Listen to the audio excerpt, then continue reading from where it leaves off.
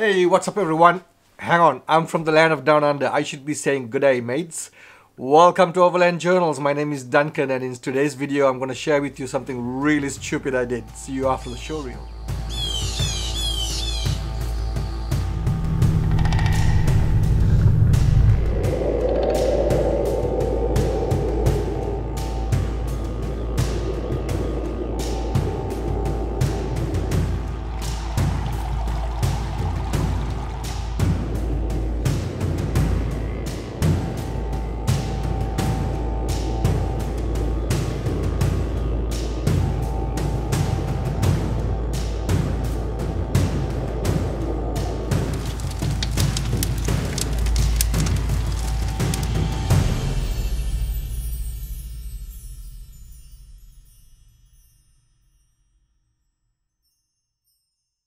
Welcome back everyone. I'm always preaching about how it is important to do trip pre-planning, and it is important, not denying, whether checking your vehicle or the route itself. Pre-planning a trip is very important, but sometimes the stupidity in me comes out and I overlook certain things, like what happened recently during our Flinders Ranges trip.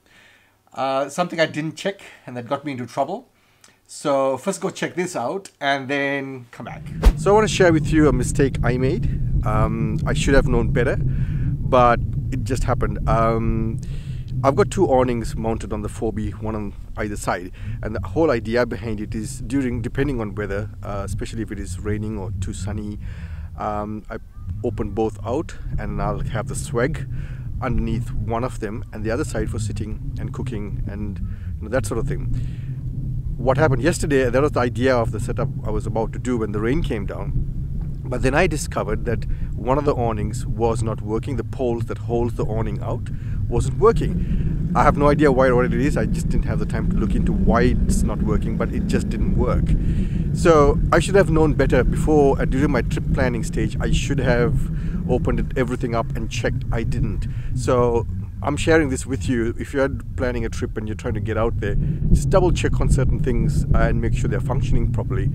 So this is a lesson I learned the hard way, because then I had to cram everything under one awning, which is not possible because what I have is a 2 meter by 3 meter awning, and to put in the swag underneath and the cooking and everything else in there was just quite not nice.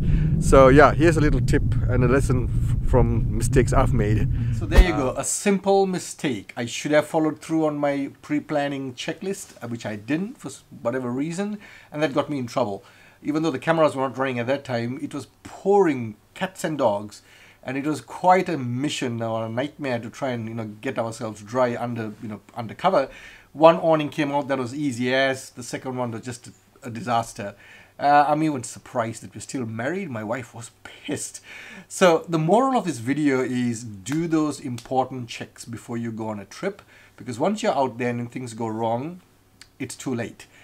And you don't want that to put a damper on the good times you're having. So learn from my mistakes.